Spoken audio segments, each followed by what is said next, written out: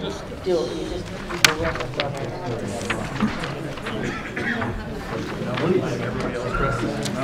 Good evening. At 6 p.m. we're going to open this meeting for a presentation on the Village Revitalization Project, which was commissioned to Du Bois and King through the Economic Development Commission.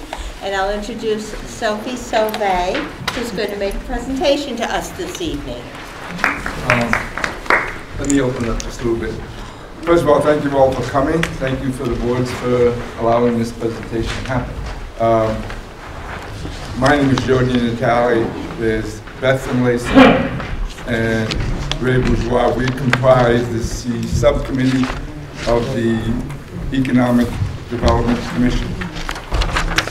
We, as a subcommittee, hired Du Bois and King last year to draw up a conceptual plan of ideas that could be or could not be, or depending upon everybody's opinion, changes that could be made, not exactly changes, but improvements that could be made to the downtown to kind of stimulate tourists, promote tourism to the point where people find this a designated spot that they can come back to and hopefully settle here as permanent residents. So with that, I will now give you Sophie, who will go over the plan with you. If you have any questions, just feel free to ask anytime. Thank you, Joe.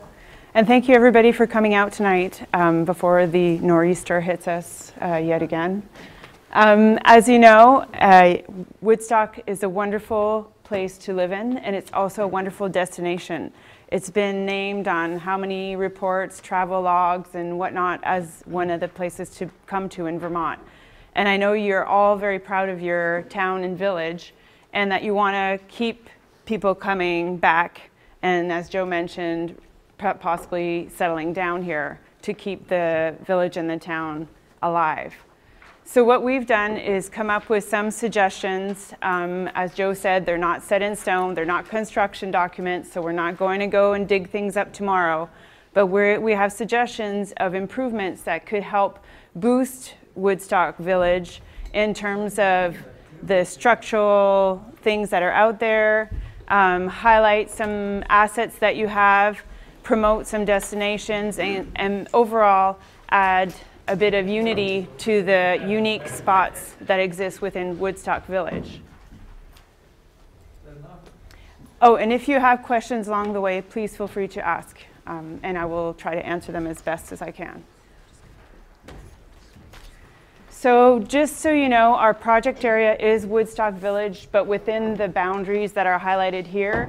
So from Trebu Park on the northwest end to the St. James, I can't pronounce it. Thank you.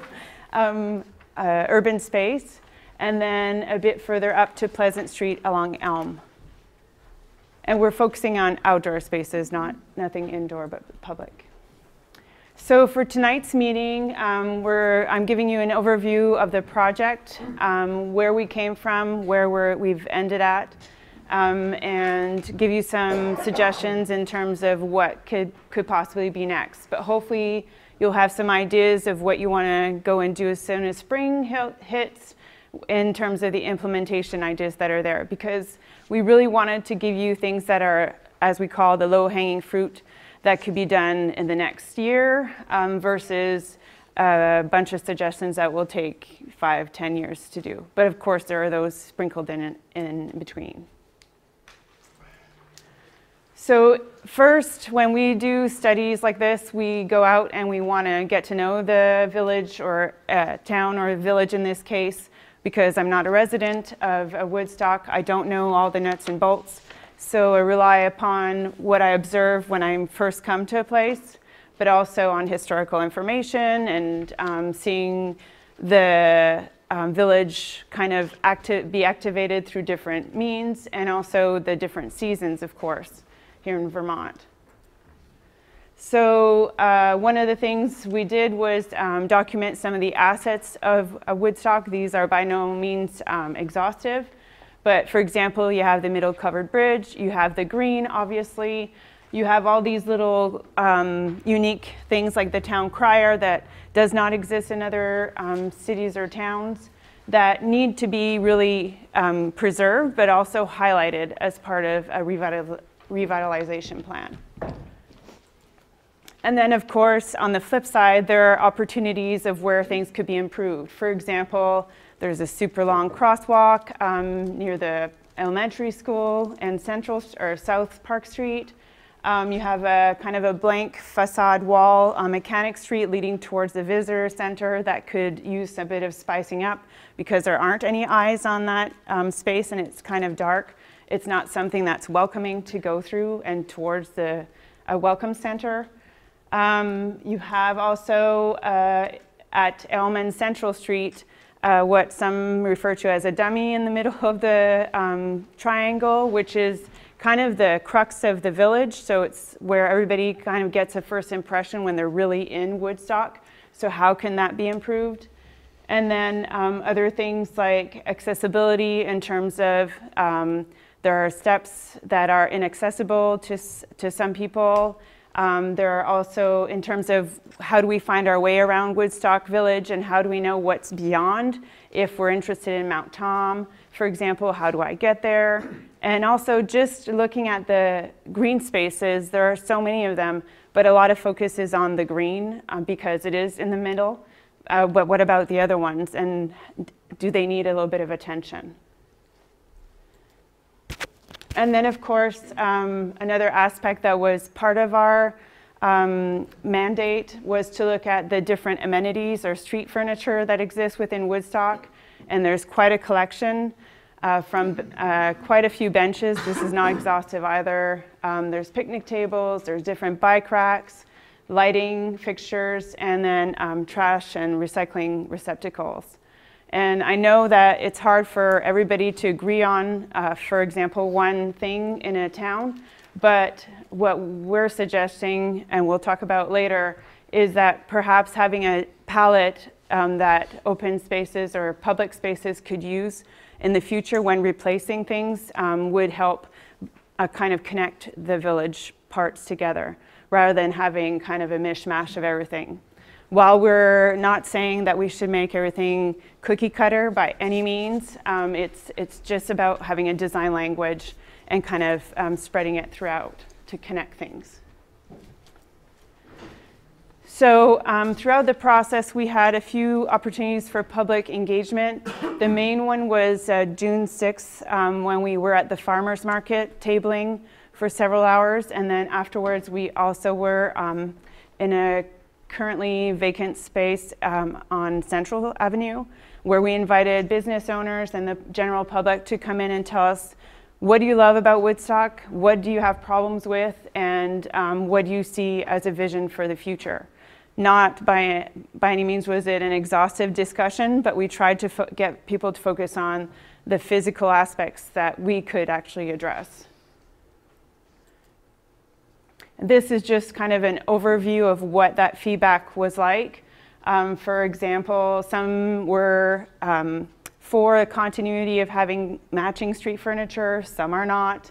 Some believe there's already too much signage in the village, whereas for wayfinding, we need to look at different ways that we can also use signs and cues to direct people to different parts that aren't familiar with Woodstock Village. And then universal access was also an issue or a concern. And encouraging public transportation was another one. And of course, there were discussions on the side of things that we can't necessarily address as part of the physical environment, but that were noted in a memo that's available as part of this study, so that it is available to the town to look at when they're considering other subjects.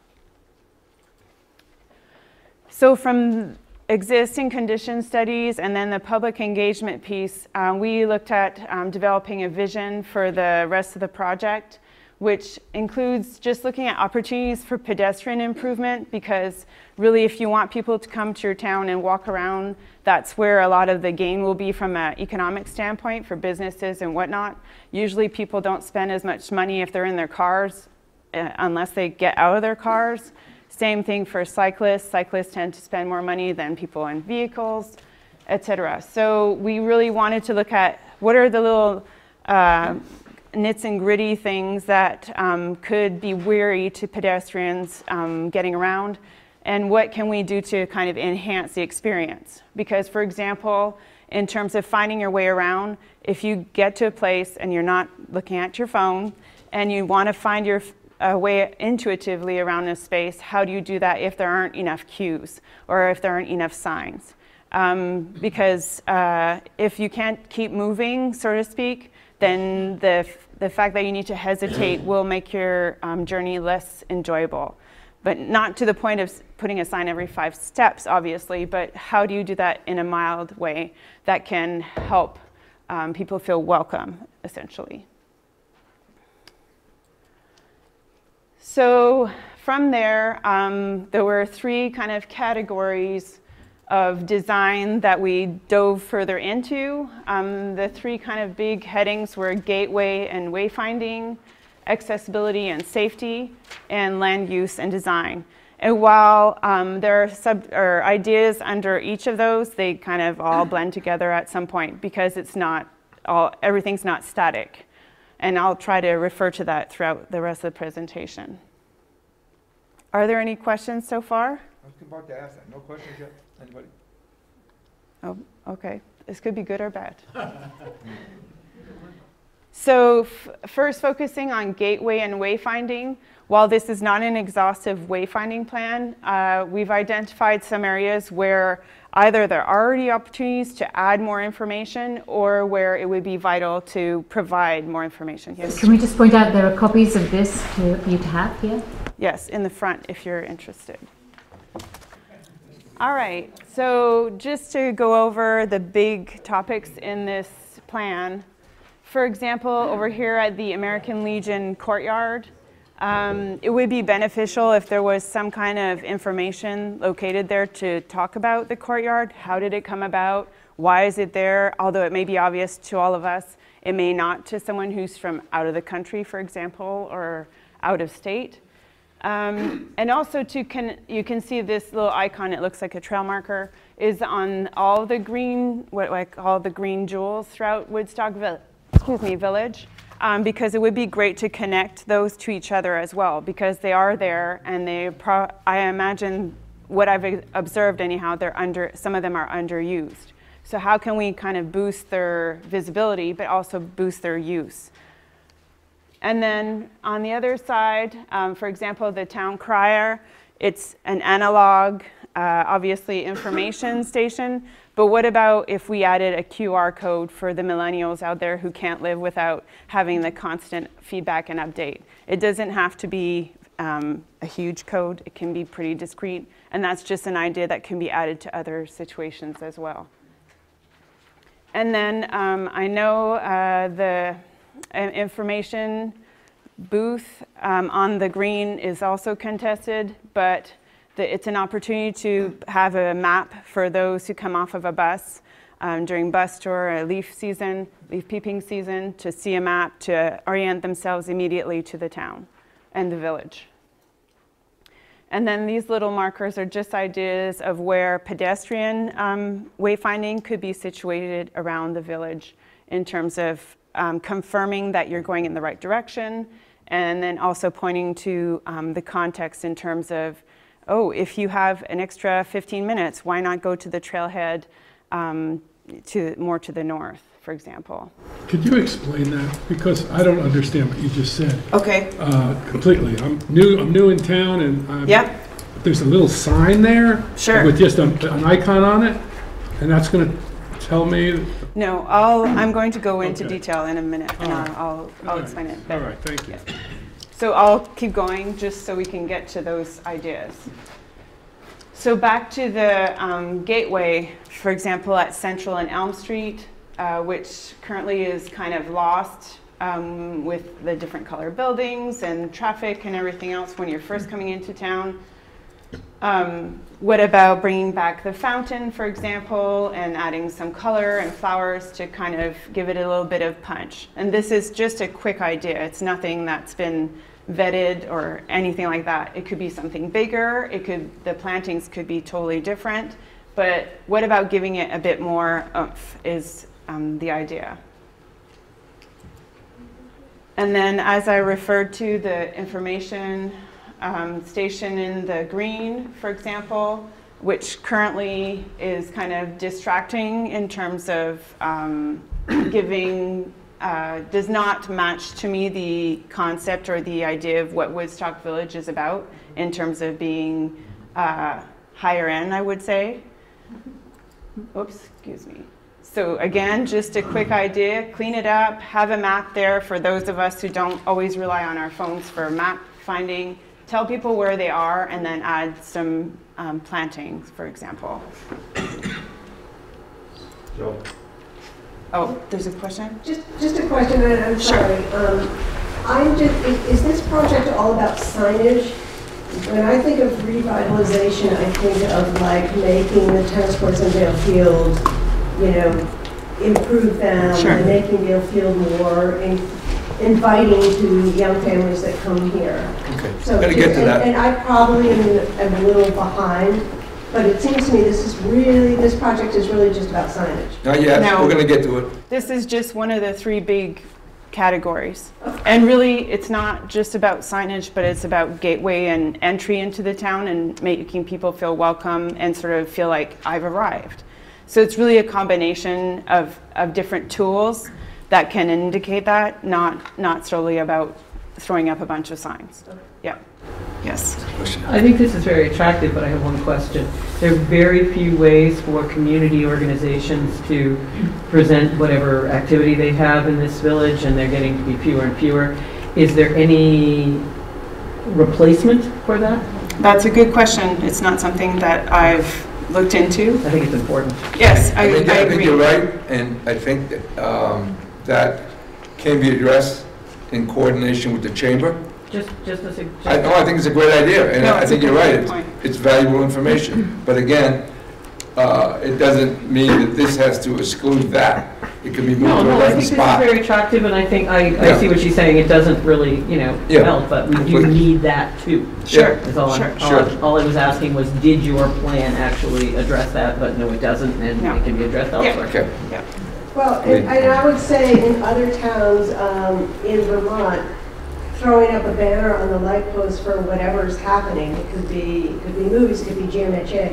This town, we're very restrictive, and it's not, I'm not going to blame Michael Brown, he's just doing his job. But if we're serious about promoting what's going on in the village, then we should have the ability to put up the banners and not have like a 7-day requirement on the green and no ability to use the light posts. There are so many towns you can go into and it says, this is what we're doing. It's economic development. It's telling people, projecting what it is that we have to offer. And it could be what we have to offer Pente, it could be GMHA, it could be any of us. Ridiculous. Well, if I might push back a little bit, it's been my experience, I've seen that there have been notices, banners, and on those tall poles in front of the green that announce things like Special Olympics and other events that are coming into town. There have been banners that are stretched right across Central Street announcing that there's a World Cup ski match going on up at Killington. So that does happen. Now, maybe not to the extent that we're happy with, but that does happen. And you're right, there has to be a certain kind of protocol because one of the things that makes this place charming, I think, is that we don't have a lot of sparkles and banners and all I that stuff would that's just going push on. back and say that Hanover, New Hampshire is the home of Dartmouth, and they managed to make it very tasteful on the lights to say, this is what's going on in the hop, or this is, and we have gotten to a point where nothing is really possible. So if we're talking about signage, let's promote what we have to promote. And you know, get over those restrictions. I don't think it's going to be tacky if it's well done. And I think in Burlington, one of the ways they address it is they actually have a board just for postings like this, so that they are in a designated place. But I think if you have a spot where people are coming off the bus and they need to know where they're going, that should maybe take not necessarily precedence, but where the location of that spot is for information about community events should maybe be rethought in that same That vein. implies that the green is for tourists and not for the residents. Not necessarily, because I don't know if everybody knows where everything is from a spatial point of view in terms of a map, for example. And I mean, there are also posters on the opposite side of the information area. Isn't that correct? So that could act as another, like the flip side of it. You're talking about removing all those little things that because people can't like necessarily get a banner made if Sure. they're just going to have a reading. But the other side of the building also has posters. The other side of the I building. suggest that we let her move along so we can move questions more toward the end. So as previously mentioned, another spot where revitalization could occur is Mechanic Street, leading towards the visitors or the Welcome Center. Because it's a very narrow alleyway, or was an alleyway, it's difficult as a pedestrian to feel like they have the space there. So a suggestion, for example, not that we need a yellow brick road, this is just kind of a play on it. But what about something leading towards the Welcome Center so that people actually know where it is? And then using the blank brick wall as an art space to kind of uplift it and also be an attraction in that direction.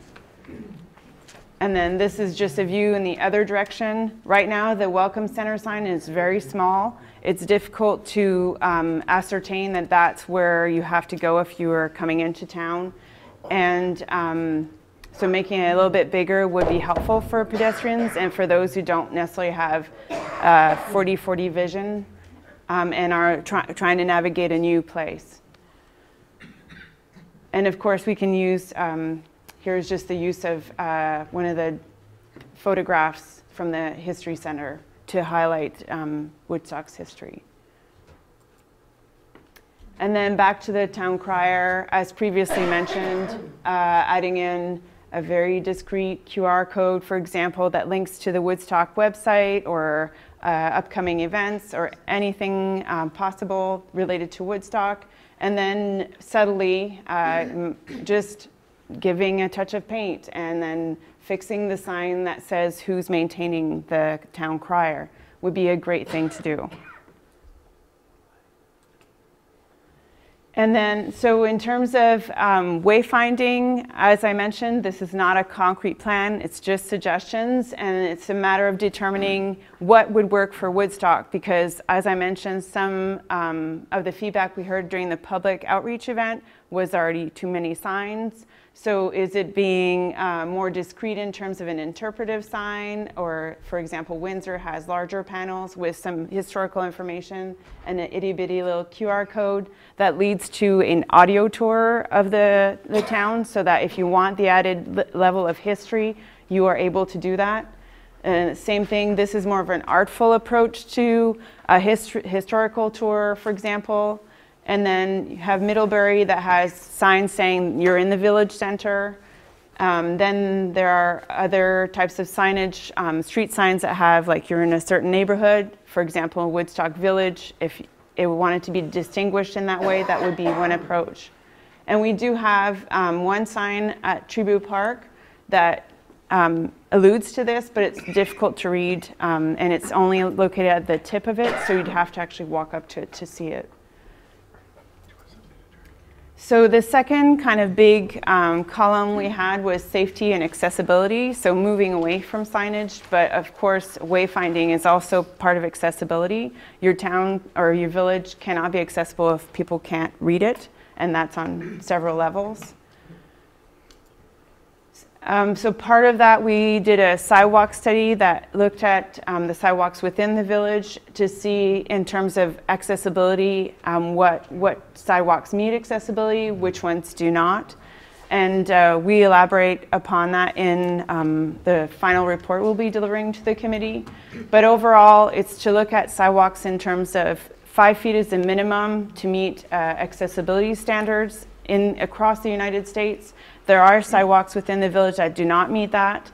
In some cases, it's difficult to imagine expanding them because there are, say, a fence on one side and a tree on the other. There are grandfathering rules at the state level for those, but in areas where that happens, there are requirements in terms of how long you can have a sidewalk that is not 5 feet. Because at some point, for example, 2 people who are in wheelchairs would have to pass each other, similar to a ramp situation. And then, of course, I'm sure everybody has experienced the heaving and cracks from tree roots on their sidewalks. And I know there are several potholes in the road, but we're focusing on the sidewalk portion. And I'm sure things have not gotten better after this winter because it's been very harsh throughout the state. And then in situations where there's crosswalks, each crosswalk is required to have a truncated dome, which is those little bumps, to announce that you're approaching a road. And in some cases, those are missing from crosswalks. And in the next 2 years, there'll be a paving project in the town where hopefully some of these issues can be addressed. But in a lot of cases, they need to be at least discussed sooner than later. So other little things that could be addressed, especially as part of a paving project, is, for example, I'm sure everybody's parked along the green, and you can see a lot of cars are not located right next to the curb because of the lack of space of opening your door and being able to get out, putting your money in the parking meter, for example. And I'm not sure who needs to maintain this part that's constantly eroding, but it would be recommended to either move the curb and add enough space for people to walk along there safely, because this is not a safe situation, but then remove the grass and put in pavers or some other hard surface so that it doesn't look like this. And it also is not difficult for the maintenance crews to address. And then, again, as part of VTrans's paving project, it would be good for them to look at how they striped parking along the green. If you're walking on this access, this is a legal parking spot. It doesn't tell me that I can really get out of the park. And also, if you have any disability whatsoever, have gotten out of your car and you're trying to get into the green, this becomes super challenging. And it really is about the access that are established within the park in terms of visibility too. This is a beautiful building and it's obstructed in part because of the parking. And then, as I mentioned, part of the sidewalk study, there's also utility cover downtown that's slumped in. That's a major issue in terms of access, and it's just dangerous for everybody. This is where the truncated dome is missing, even if it has a nice crosswalk. And then, of course, there's sidewalks that are in asphalt, which is not a problem overall, but then there's this huge gap that's formed between the concrete and the asphalt, which could be problematic. And then, of course, there are challenges that are known in terms of accessing businesses when there are stairs involved in the front. Some of those challenges have been resolved by having a different entrance for accessibility. But looking at that as a town-wide challenge is ideal. For example, on Elm Street, because there's diagonal parking and there are very wide travel lanes, it's possible to imagine that we could change this to parallel parking, regain some sidewalk area, and then provide several businesses together with a ramp. Which makes for an elevated sidewalk and then a lower sidewalk. Although I think that could be a nice idea, we are already highly limited on parking here. The amount of spaces that we would lose in the central district would be horrendous for that. Thank you. And having people try to parallel park would be a nightmare. You know, Gary, I completely agree with you, but this is just ideas. Oh, I understand. I'm talking about that one thing. I think it would be worthwhile from the perspective of the diagonal parking too, to look, to do a kind of turning radius and all that situation, because there are traffic accidents because of the visibility issues in backing up into the travel way too, especially around a bend. Thankfully, we don't have many of those, but I guess it's something to think about. Yeah. So just an example of how this has been done, mind you, they had more space to work with in their travel way. This is in Vergennes, where they did a ramp situation hitting several of the businesses, and then they have a lower sidewalk, which is at the typical grade. Is that legal? I mean, do we have to do that? Is that something that has to be done? No, but it's not something that has to be done, but when each business does an upgrade, they are required to figure out how accessibility works into upgrading their building. So it's something that everybody, or all businesses that are affected by this, would benefit from looking at together. Because I think in terms of every business looking at it separately, because they're small storefronts or buildings, essentially, in terms of width, that adding a ramp to every single one in the front would never work because of the spatial issues. But that if everybody worked together, it is a possibility. And then there are areas where the crosswalks, the visibility is challenged when you step off of the sidewalk because of the parked cars, and there's already paint demarcating, there's no parking. So that's space that could be taken back up in terms of becoming more part of the public realm. And you have, these are just different views of the same crosswalk, but having to kind of tell motorists to stop because you're trying to cross is just identifies the challenge, especially in the evening. I didn't understand that part. Can you go through that again? This part? Well, I don't understand what you're saying there. So when you're at this crosswalk, which is in front of Gillingham's, thank you. More parking spaces? No. This is a no parking zone already. It's already painted out as no parking. So it's an opportunity to have what we call a curb extension, so that you're protected on both sides by a barrier, essentially, until you walk up into the travel way. So because of the visibility, you see the parked cars on this side, and there's parked cars also on this side. Nobody can see you when you step into the road here, which is technically the crosswalk, up until you get to this point. So what I'm suggesting is a curb extension, which means the curb would follow this, just like it is right now. And you gain that much space back from the public realm to do something else with it, and at the same time improve safety at the crosswalk. You could also improve the aesthetics of that area by using that space with plants and seating, maybe even a table and things like that that would be more useful than just white lines on the road. Right, so exactly what Joe imagined. I drew it right now. So it could be elevated. It could be at the. I'm wondering because we already have one little small bump out, and it's a problem for plowing in the winter. Right. They are more challenging for plowing if they're elevated. However, they are a lot more safe for pedestrians.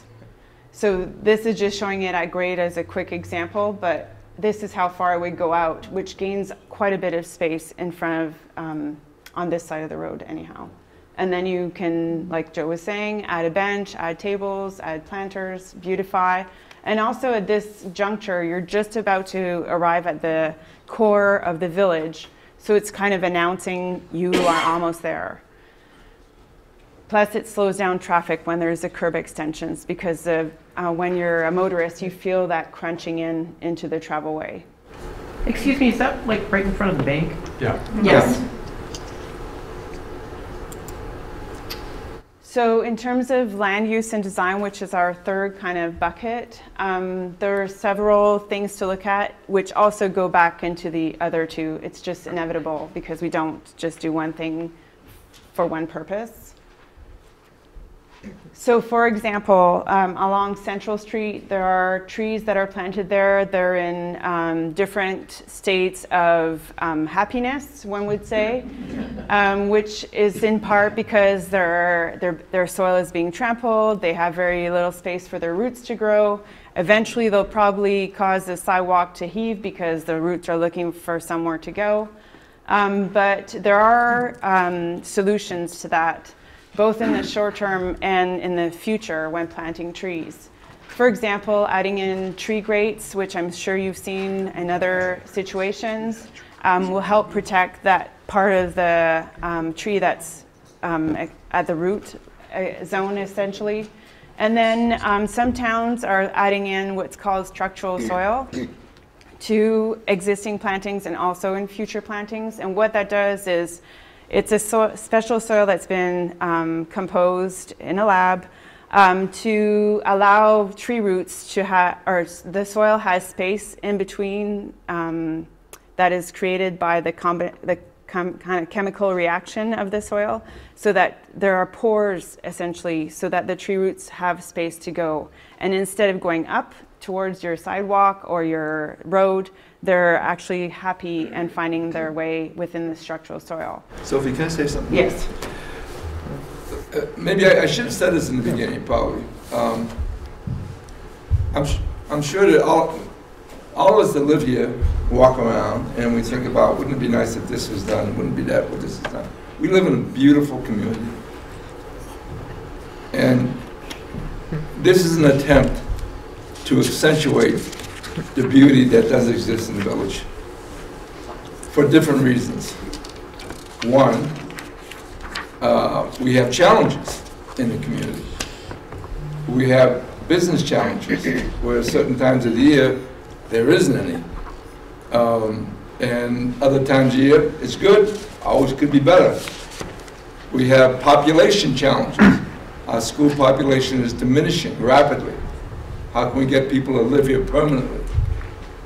What this is, and Sophie's doing a great job at this, was an attempt by the subcommittee of the EDC to pull some of these ideas together and pool them together towards the goals of accentuating the beauties we have in town to attract people to come here more often and hopefully live here. So there's going to be stuff that's going to come up here and probably will never come to fruition. But they're ideas. And it hopefully will stimulate more ideas and other ideas. And at some point, we can pool these ideas together and make it work. So that's what this is all about. Thank you, so. You're welcome. So next slide. Oops.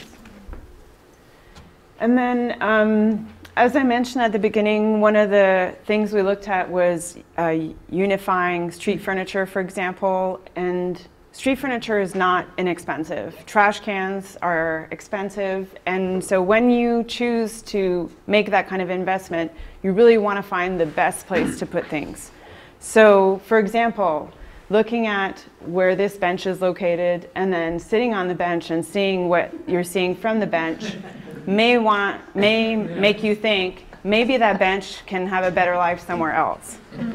So there are these little things that are simple, but you don't think of because you walk by it and you think, well, it's still a bench and it's a great amenity, which one cannot contest.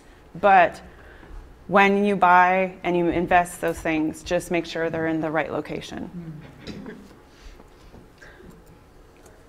So in terms of the green, there has been a study in the 90s about the health of the trees, not just in the green, but along Route 4, which I'm not sure to what extent has been applied, but there are several trees, for example, down here in the green that no longer exist.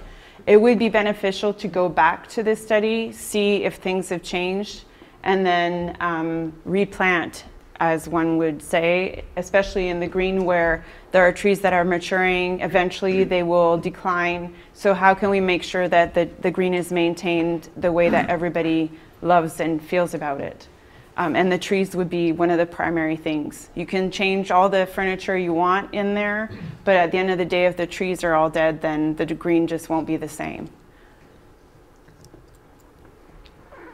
And then another issue we talked about was parking meters, which I've heard have been challenging because of the solar power issue. And so if there is a time to reevaluate what happens to the parking meters when the lease expires, from what I understand. In a year, I think, Jeff? There's no lease. Oh, There is, it was a 3-year contract. Well, yeah, but it's a over. contract. What? It's over. No, it's No, not. Well, 3 years.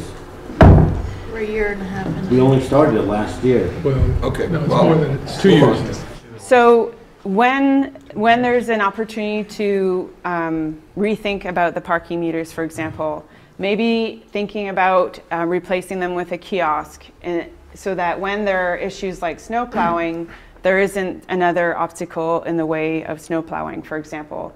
And it's all in one location. And also some of the more sophisticated machines nowadays, which are beyond my reach, also allow, for example, merchants to have a code to give to a customer to validate tickets, so that you can help the businesses sort of promote shopping locally through that mean of parking. And this is an example of their use. This is in Winooski, just above from the ginormous roundabout. So there's on-street parking, and there's a meter just at the corner with other signage that's there. So if you think about it just from a snow plowing perspective, there's already stuff there, so you can go around it, and it's easy enough to access. And this is another one in Ottawa, just to give you a closer up perspective of them.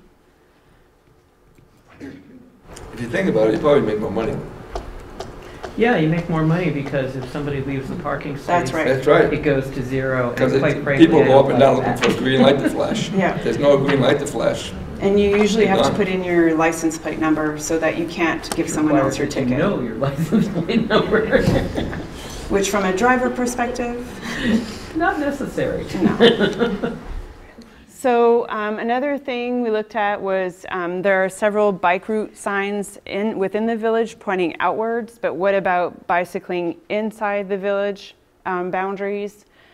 This is the part of the signage, and then we have accommodations for cyclists, but there are cyclists having to travel with traffic, which leaves quite a few number of non-confident riders out of the picture because they won't ride with traffic, or they're riding on the sidewalk, and that's a whole other safety issue. So looking at connecting those bike routes within the village would bring cyclists downtown, providing them with the amenities to park with fixed parking, also gives them the safety feeling so that they can go and spend their money downtown and just enjoy the village in general. This is suggested connection to the bike routes. A benefit could be that there's so many cyclists, there's tours coming to Woodstock Village, for example. And then just looking at how bike lanes have been integrated nearby in Burlington. And then these are not what we've selected by any means, but it's just something to think about, again, in terms of street furniture, in terms of uniting the different open spaces and public spaces within Woodstock, and just having that kind of pattern language. Not ready for any of these changes? It's okay. We have stepping stones. For example, trying out temporary bike lanes is possible with just some paint, some cones, and a lot of volunteers. This has happened a lot more frequently throughout Vermont as Locomotion, the bike advocacy group out of Burlington, now has a trailer full of tools that they can lend or rent, I believe, to towns to try these things out. And they have all the like the stencil, for example, so you're not having to look for these very far. And then in Burlington, to kind of do what is called a quick build, they use paint and some bollards and planters to establish a curb extension to try things out again. and to see, get feedback from the public instead of investing a gazillion dollars and then figuring out it's not what the town or the village wanted. And I'm sure you've seen Bethel nearby, where they've used integrated art within the community to help revitalize it. If you haven't, take a drive north. And then if you went through Bethel this past summer, they had kind of this step after trying out the paint. They did rubber bump outs, which were temporary. So they installed these for the summer. They're completely removable. They're not there now. And then they're garnering feedback to see if this is what they will do as a next step. And then in terms, back to signs, just in terms of figuring out what locations signs should be in, whether they're signs per se or something on the ground or other cues. Walk Your City is a company that you basically enter all the locations you feel should have signs. They make the signs for you for a fee, and then volunteers install them, and you see the QR code is on there for those who want to check in that way. And then you evaluate their usage. So again, it's something you can install temporarily and then move around and give information at the same time. So the big question, where's the money going to come from?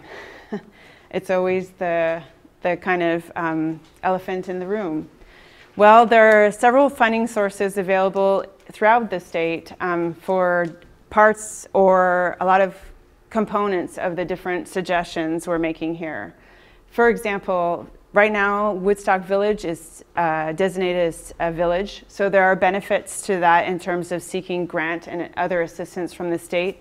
But another step from that is a downtown designation, which opens up a different pot of funding called the Downtown Transportation Fund, where a lot more money and a lot more grant assistance and loan assistance is available. And that would be a discussion to have with a state representative who can speak better to that. But from what case studies we've seen, for example, St. Albans took advantage of several of these pots of money at once and were able to really transform their downtown, where the payback has been, I don't know the numbers, but very, very good. For example, they have a new hotel that went up based on streetscape enhancements and revitalization that have been successful. Also, the American Association of Retired Persons, which you would not think of for a grant source for this type of project, they have training and technical assistance for pop-ups that we saw, for example, in Bethel. That was part of the funding came from the AARP. They also offer training on how to kind of lead one of the pop-ups, and then they have funding. VTrans, as I mentioned, there's a paving project coming up, so it's an opportunity to talk to VTrans at this point in time before they do their construction documents to say, when you put the striping around the green, please make sure that these access points are available. When you're looking at crosswalks, we don't want the red paint, we want zebra crossings or something else that will last longer, for example. So really it's now is the time for the town to talk to VTrans about the paving projects so that they can consider them early on in their developing the construction documents, and then they can go on and install these things. VTrans also has bicycle and pedestrian studies that are funded. I believe it's 50-50 match for a kind of scoping study, and then there's a different match for implementation where, for example, crosswalk curb extensions could be considered, or lighting, different things. The Vermont Arts Council has an animating infrastructure grant program that allows art to be integrated into, as it says, animating space, which could really be beneficial in terms of highlighting some of the art community here in Woodstock. And then the Vermont Community Foundation has several grant programs available that could be tapped into. And not to think of these as just one source, but using them creatively and as a combination of sources is really the way to go, and that's how St. Albans successfully tapped a lot of the resources that are at the state level. And that's all I have, so if anyone has any questions, please. Fire away. Yes. Thank you, Sophie.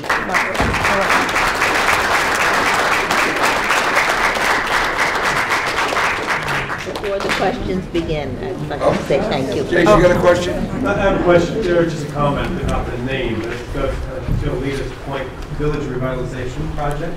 And I saw in one place it says Village Streetscape Revitalization. And I think that's an important distinction because I think that is much too broad. To Alita's point, it doesn't address critical things with our parks, for example.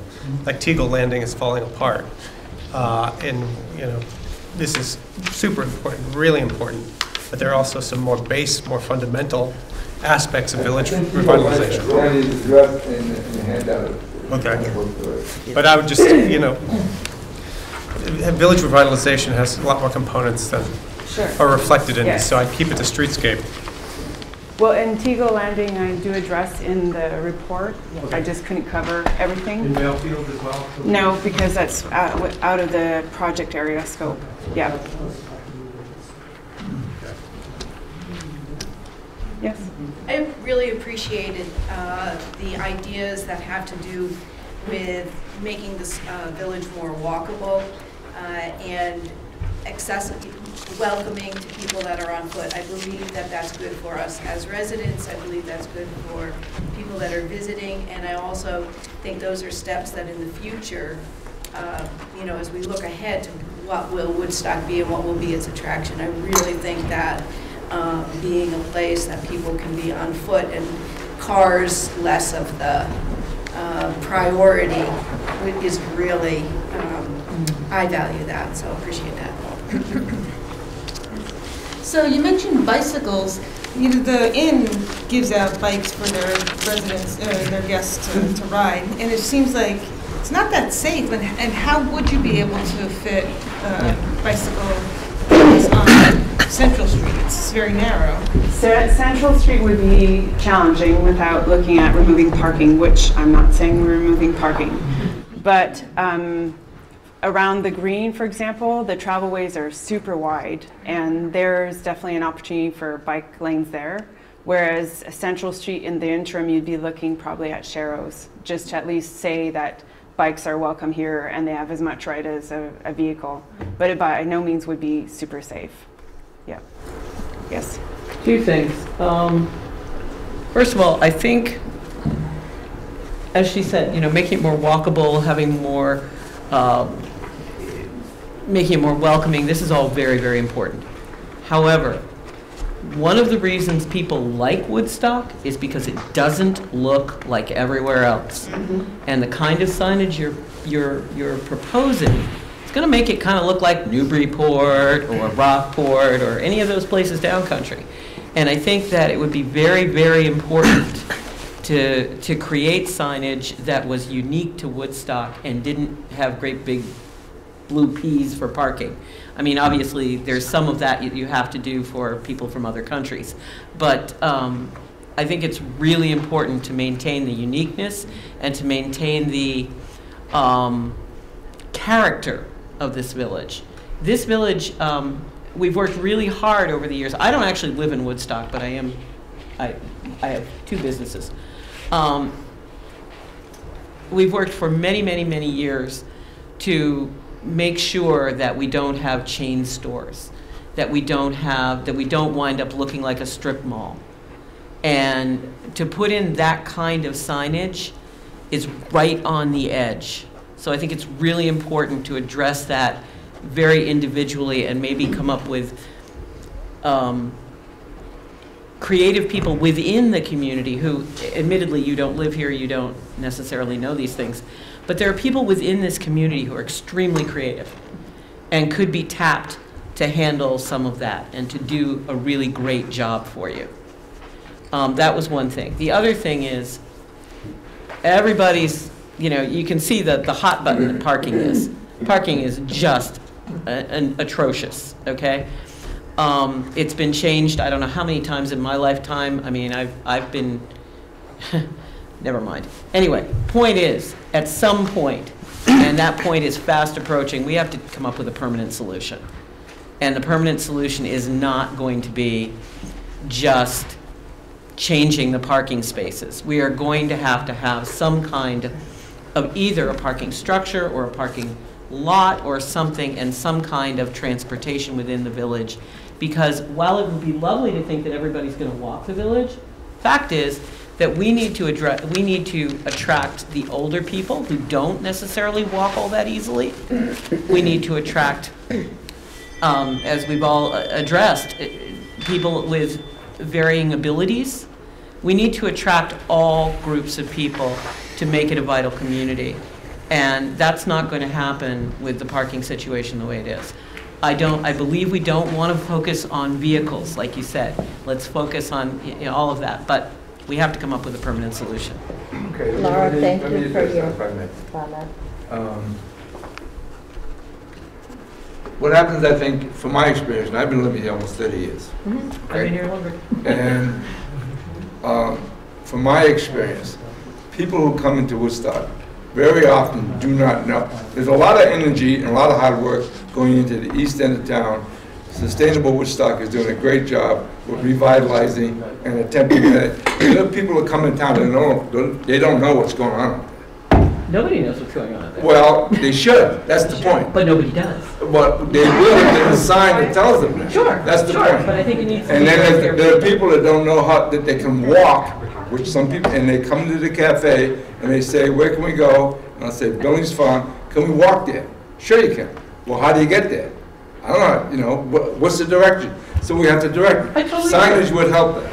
So there are people who are physically unable to do all the things that can be done in town, but there are a lot of people who aren't. I know, and all I'm saying about the signage is, all I'm saying about the signage is you've got an enormous base of creative people in this area. Rather than having generic signage that looks just like all the other tourist towns all over New England, how about coming up with signage which is unique to Woodstock? Well, I think that these are suggestions that have worked in other places, and they're just that, suggestions. And this is just a suggestion. And we need to decide what will work best for us. Absolutely. Kerry? I must say I came in skeptical, but I'm not going to leave that way. I think that a lot of the things that have happened here are obviously a very difficult challenge for our village, but I want to thank everybody for the time that was done to spend this, because you actually, obviously, you put in the time that was worth it to really see what was going on during our busiest time of year, and even later. I mean, the detail of the photographs, but I think that some of the ideas can really actually work for us. Right. Really, that alleyway for the for where the welcome center is, I've been saying that those brick walls need something. They're dead. They're dreary. I mean, you think you're walking to where there's going to be dumpsters, but it's actually a beautiful welcome center that us as taxpayers paid a lot of money and are still paying money to maintain. I think you did a great job, so you guys should everybody involved should be applauded for this. Thank you. Absolutely. Thank you. I appreciate it. Just one comment, and the signage, the QR is absolutely needed, okay? Because if we want to attract younger people here, they'll feel not that they're walking, they may be walking back in time or looking at things that are older, but they're still walking ahead in time. And that is something that we need for anybody, you know, from 10 on is going to be using that. If they see it, they'll think, oh, okay, this place is at least hip going forward. I was going to use him, but yeah. 10 so, or 50. Yeah, no, it's really an important piece for any sign that goes up, and you can get a lot of history from it, you can get a lot of information from it, and you can get a lot of direction from it. There's so many beautiful places in town that people come to town and they never know anything about it. They come to town, they grab a bite to eat, fill up their car with gas, not know what a beautiful bridge there is on the other end of Elm Street, or how to get to Billings Farm from the center of town. Personally, I think we've got a communication problem in this town. Well, I mean, We'll get to people that later. don't That's a whole know. nother issue. That's- No, I mean this kind of communication problem. I'm not talking about that kind of. Rich has a question, Joe. Yes. Yeah, so I was curious, you had the Virgin's sidewalk thing. How did, do you know what that cost? How did they fund it? Was it something that was done with the town and the property owners? Did the property owners take care of it themselves? I believe it was a combination of state funding. So some of the pots that I was talking about that funded first a conceptual and a study, basically to start off with. And from there, they went after another pot of money. They were designated downtown, and I know that that's how some of it came to be. Because we looked at it when we were studying accessibility 5 years ago for the town of Woodstock. I don't know the dollar amount, but I could find out if you would like to know. Thank you. Yes? I just want to share the concern about uniformity and in wayfinding and street furniture. It tends to look pretty generic, and even the public art can look pretty generic if you're not using actual artists, but kind of sign makers. You know, that fish in Bethel is cute, but it was obviously made by a commercial sign maker. No, it wasn't. No, it wasn't. No, it looks like it was. People getting together to make it look the way it does, and it looks amazing. Bethel's got a really vital group right now. It's all community coming together in Bethel. And there were volunteers assembling it and everything. And they don't So, all right, so putting aside the fish in Bethel, the concern would be and obviously fixing the streets and making them welcoming to people who walk on them either every day or because they're visiting, and making sure that the wayfinding makes sense. It's just, I would agree that kind of putting up the same old commercial-looking signs that everybody has. And that's just a concern that should be part of it. Sure. And I mean, I was not alluding that you should. No, I understand that. You know, it's just examples of what's worked in other places. Oh. She has a question. That lovely, gorgeous lady did it. So I would just say, speaking to Barbara's point about the younger generation, and also just people in general coming to Woodstock, I would say a huge point of this, and we're kind of alluding to it, is aesthetics. It has to be, I would say, on a point of aesthetics, it has to be something that's somewhat fresh but alludes to the historical nature of the community. It has to be something that's consistent, and that goes for the spaces that we create. I think the point about having a palette is really important. I think that's something that we should work on and is a little bit of a low-hanging fruit that could illustrate, you know, it could help influence future development. And it would kind of really be important for us and a lot of future projects. Can you elaborate on that as to why you feel that's so important? The palette? Yeah. Just because I think that, like I said, aesthetics is really important for people who are visiting, people who live here, for them to feel like there's a sense of like economic development, that it's a vibrant town and that it looks pretty, and that, you know, that's one of the reasons why the biggest reason I think why people come to visit here is that it's pretty. So I think having the signage reflect that asset of the area is important. So I think a palette would, like I said, be really really something to focus on moving forward with this project, and having it be something that isn't necessarily done by committee, because in a lot of the conferences, some of the conferences that I've been to, and just with experience, design by committee can be a huge problem. You can end up with something that you don't like at all. So that's a point of weariness of saying, if that's something that we prioritize, then we should do it in a very specific, intentional way, and not have it be something that everybody is a part of, because I think it gets really muddy and it can end up with something that we don't want in the end. So that's what I would say. Did you do a study on the signs? There's a lot of talk about signs. It seems like there's a lot of signs already. Did you figure out that? Did you research or interview people and figure out that we need more signs? Or That was heard during the public outreach piece that in terms of pedestrian wayfinding is lacking within the town or with the village, and also connections to the outside pieces. For example, I've been to Billings Farm. I never knew that Woodstock was right next to it unless I looked at a map. You know, how are those connections lacking for those who are not familiar with the area? Not necessarily tourists from everywhere, but just normal Vermonters, you know, in terms of orientation. But in terms of looking at the signage that exists within the town or the village area, it's mainly vehicular signage that exists, or it's state mandated signage because you have so many state roads coming at a juncture essentially. But aside from that, there really isn't any wayfinding within Woodstock, except for the small sign to the Welcome Center with the bike route sign, with the parking sign, all kind of mashed together. And then there's this smaller sign on the Mechanic Street wall that we were talking about.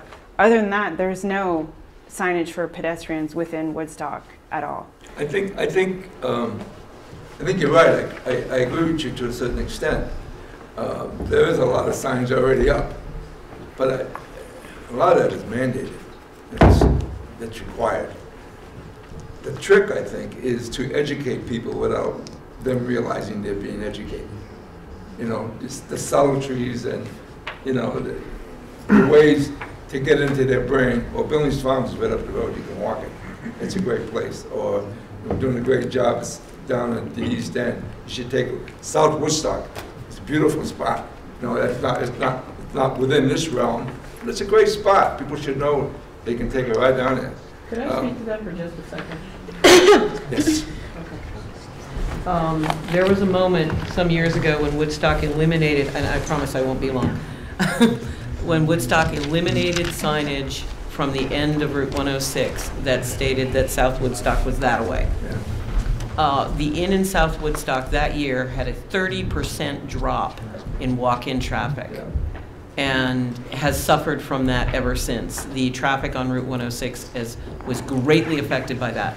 And at some point in this process, I think that might be addressed. Well, that won't happen. Jason? So, Joe, we're very good as a community at planning and studying things. Yeah. We like to study things ad nauseum. We're very good about putting up barriers and friction and looking at the trees instead of the forest. This is kind of a forest project, big picture project. So I'm most amused when we get hung up on things like, you know, on that street, should we have a little cap on the thing? You know, this is about a systematic change. So my question to you is, great, what's the next step? Let's implement. Let's go. What are we doing? To kind of inform you folks to understand what goes next. I didn't want you to leave saying, oh, that was a nice idea, wasn't that fun, and then walk out the door. I feel that our subcommittee has pretty much completed stage one, and that is to hire these great people to give us some ideas and pull it together and give us some kind of a direction and some kind of, you know, way forward, you know, and herd these ideas into a common plan. That is done. Now, I think, is, okay, how do we make it happen? Now, that's our job now. And we spoke about this, Ray, Beth, and I, and we're going to absolutely take input from everybody else. The question is money. Where are we going to get the money? How are we going to pay for this stuff? Grant writing. My sense is, and one of the things that I've suggested and we've talked about is the phrase low-hanging fruit was mentioned earlier. I think probably we'll go after that low-hanging fruit first, like signage, like benches, like trash cans, and bump outs, flower pots, and stuff like that, that we can address immediately and give the community a sense of visualization of what something is actually happening, point one. And then while we're doing that, during that process, go after the big ticket items and search out these grants that can allow us to do the big ticket items, sidewalks, for example, and lighting. Yes, sir. Have we had or looked to start any conversations with V-Trans on the repaving? No. Yes. Yeah. Yeah. Oh, yeah. Yes. We have. We the subcommittee yet. We have started conversations with V-Trans, and it gives us a timetable of how we might want to approach this, because V-Trans will be doing their work in 2012. So if you think about the ideas... 2021. Oh, I'm sorry. 2021. So we have 2019 and 2020 to try out some of these ideas by painting the roads, by putting these temporary things in, and make decisions. So, but 2021, the road will be paved. Nobody's going to touch the curbs after that for a couple of years. So we have a nice squash deadline that will make us do things. That's right. And I'd say your deadline is really this year, This because year. they will start. Yes, they will Right. start solidifying as soon as next year. In fact, they indicated that some things are in place and not to be. You have to push harder. You push harder? Okay. They've already done their survey work, but it can be modified. So just to clarify, Joe, the context of this discussion going on is happening in the context of this smaller committee, which anyone can join, or within the EDC, or who's taking the next, having the next conversation? I think what will happen is that the subcommittee will petition the EDC for some money to address some of this quote-unquote low-hanging fruit. So if people are interested, they should come to committee meetings, this will be advertised? You know, I wish you would. 7 o'clock, first Thursday of the month.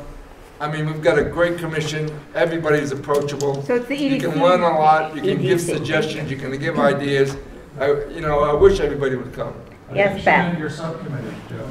I'm sorry? I think she meant your subcommittee. Well, I don't know, I'm asking, which meeting are people supposed to go to if they want to participate?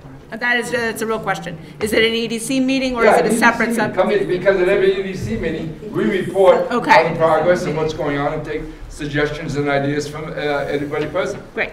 Beth has something to say, Joe. I just wanted to say that I think the next step for us is to hear what people have said tonight and prioritize some of the things that might be able to get done quickly that are visible, maybe with some support of the EDC or the community in general. And we have been meeting semi-regularly, and we don't want to expand the committee to 25 people, but I'm sure that some input would be welcome in going forward.